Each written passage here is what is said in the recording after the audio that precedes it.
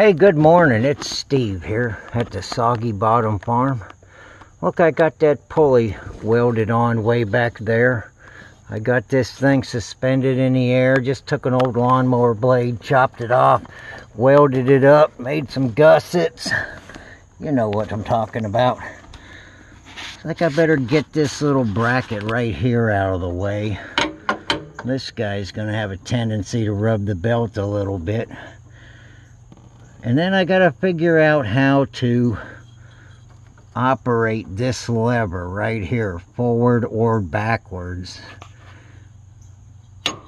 to engage this hydrostatic transmission here in the middle. After that, we're gonna go see just how slow this thing will run. Hang in there. Okay, I took a piece of all thread, stuck it in a vise, and convinced it to get into as close of a 90 as it possible without breaking the thing. And so I got that thing in here now. I'm holding on to that arm with it. I took and chopped off a chunk of that rototiller right here. I'm going to hang that dude up here on this pin right here that suspended the deck. It's going to fit in that little pocket there. Let me get this piece of all thread through the hole. I put the hole in it. Now I'm going to put a washer on here. And that's how I'm going to use to pull that arm towards me. Let me pause this phone for a minute while I go get a nut. Alright, I got that clip that suspended this deck bracket back on there. And, believe it or not, I got myself a long nut. Let me get that thing screwed on there.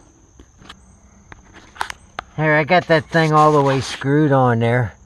Now, if I just take a wrench or maybe even my hand and I rotate that thing and pull that shaft up inside there, that hunk of all thread, the more we turn it, sooner or later this thing's going to start moving as long as I have it in gear. The clutch is engaged just like the original design, and then I can slowly control the movement of this lawnmower by rotating this all thread coupling here. That's how we're going to adjust the feed rate of this rototiller based on the environment we're trying to chop up. I got some sticky mud in the front yard. It looks to me like I'm gonna have to, I got this much room, right? Because if I try to go forward, every rotation, I've got to get this blade can't eat more than that much mud, otherwise it's going to stop. That's the goal, to adjust the feed rate of the lawnmower. You know, just like machinists and cutting tools. You got feed rates, different metals, different materials. This is what we're doing with this silly old lawnmower. I could throw that rototiller in the trash. It wouldn't take long, but man, let's just keep goofing around, see what we can get done here. We're going to dig today. I'm going to run a little test, set you up. We'll make a mark on one of these tires off of the top of the mower. And we'll time one rotation of this lawnmower. Get some, you know, just get an idea just how slow it's going. You know, the best part about it, if I fully engage that hydrostatic transmission under there, this thing would be just like normal. Maybe, you know, twice as fast. Who knows? Let's figure it out. Why just throw it in the trash? See you in a minute. Gonna start boiling this battery. There is a new one coming. Hey, look, real quick. I want to show you something, but let me pick up some of this trash around here. Gotta be, you know, safety conscious all the time. That's why I don't show you all this stuff. Man, I got that thing caught up in the deck of the mower the other day when I popped a hole in the wife's shed with a rock. You don't want me giving you a how-to, but let me show you what I've been capable of doing here and how this is working. Hang in there. I'm going to start this mower up, so turn your speakers down. I'll give you a thumbs up when you can turn the volume back up.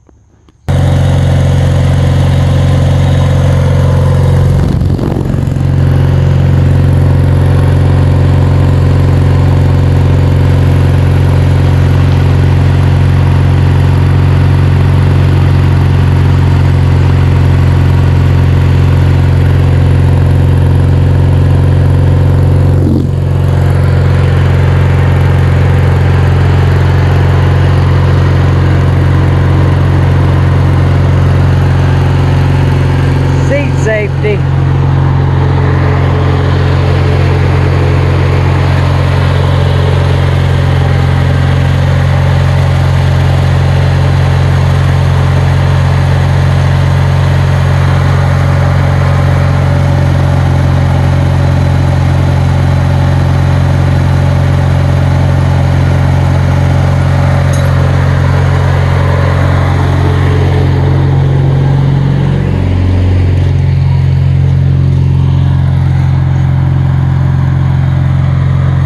Listen, this is gonna work good.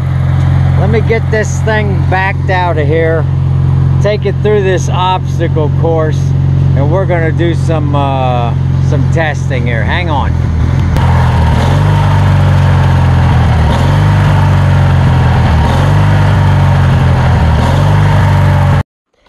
Man, I gotta be honest with you, it's been about, I don't know, 30 minutes and that lawnmower has gone that far. That might be 1 foot. Finally, got off. I made some adjustments. I looked at all the belts until I finally seen the problem.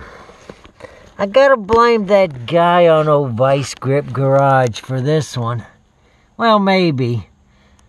If I was going forward, those things would be pointing in the air. The axle would have stopped turning. That's what happened. I turned it into I locked the differential up against the ground and started spinning the belts. Let me reposition some things and maybe I can get this thing moving. I tell you, it was going slow.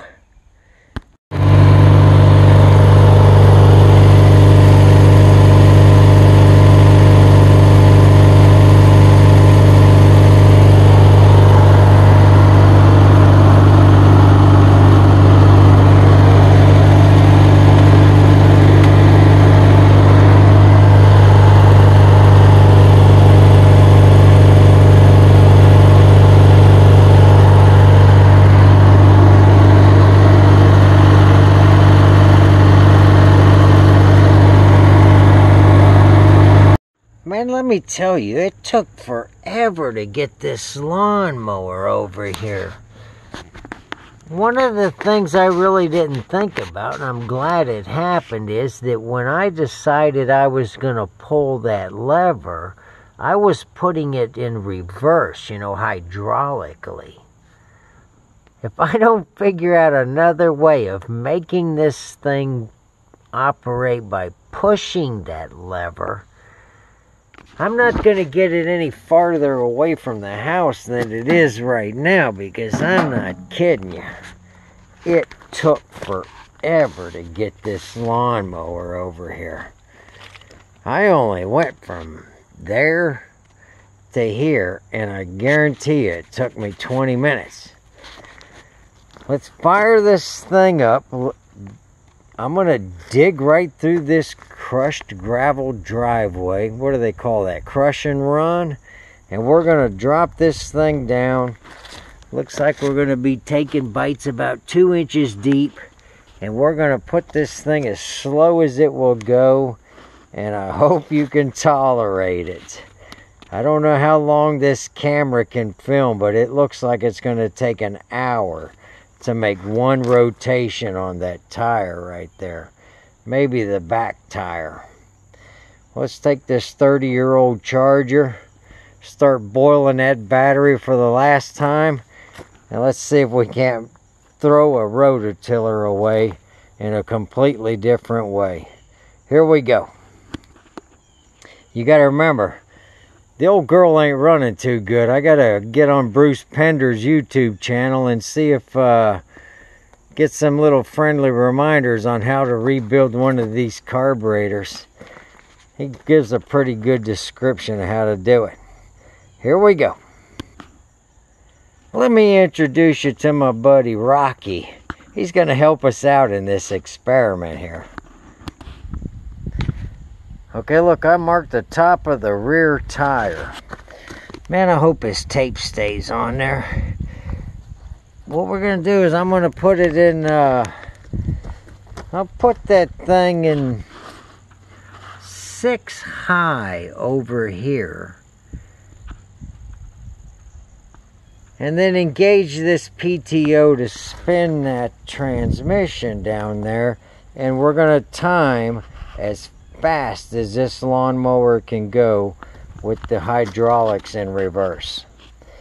I promise you, I'd have to live stream the lowest it will go. We'll drop this tiller in the ground and do everything the exact opposite of what we've been doing.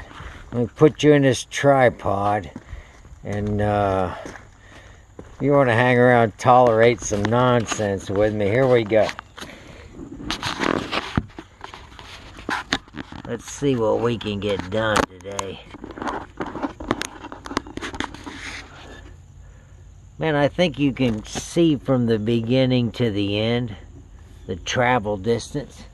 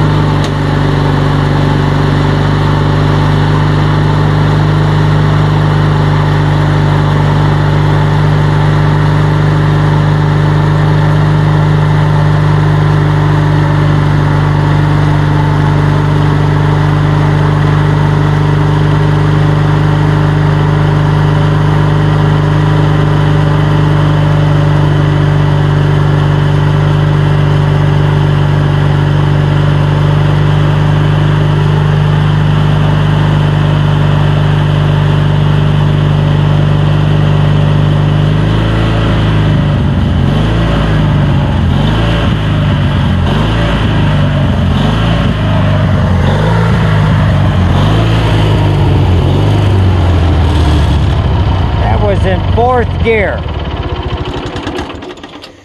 Shoot. That was 4th gear. Starting point. Man, I finally got that thing started again. Do I need a battery bad? Let's back that thing up.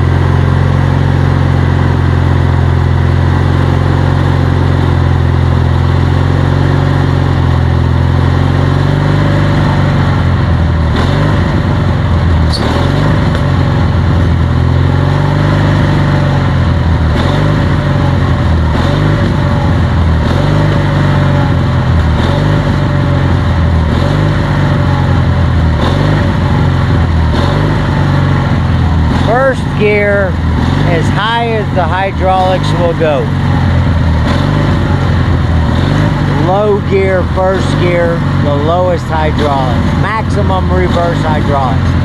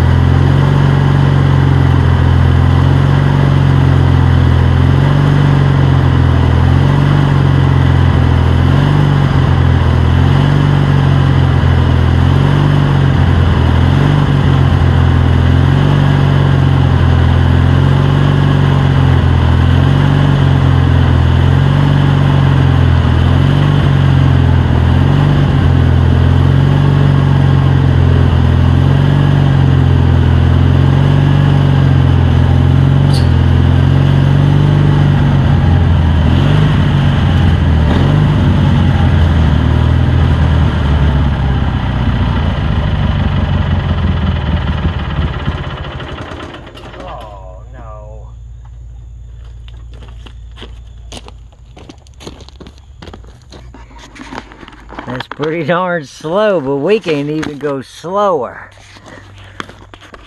All I gotta do now to go slower is back off this coupling, this all-thread coupling. I got that thing pulled as tight as it'll go, as fast as it will go in reverse. So if I back that off, I can go even slower. But I think what I'm going to do is push on it, because that's a little bit too much, I think. I'm going to back it up one more time, drop this rototiller, and we're going to go, just like we're set up now, we're going to go forward and see if we can't chew our way through this crush and run driveway. Hang on. Okay, let's see if we can dig a little bit of a ditch with this thing.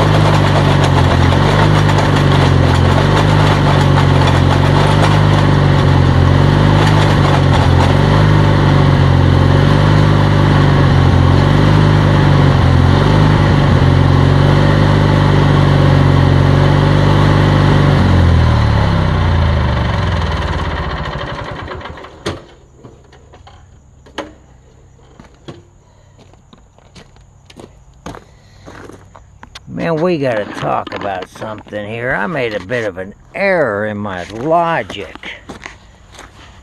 There's no way that wheel is gonna ever dictate the height of that tiller. It's on the inside of the blades. It's just, the blades are in front of it. Man, I gotta figure out a way to control the height of this tiller. I have to be able to control the height of this tiller. We got this lawnmower going slow enough that we could take out an individual grain of grass with this tiller. one tiny little, you know, tiny stuff. This thing, we can make this go as slow as we want. Maybe not as fast as we want, but as slow as we want. So we can make a perfect ditch if we can control the height of that tiller. And these wheels are not going to do it. I don't know what I was thinking about. So I'm going to continue to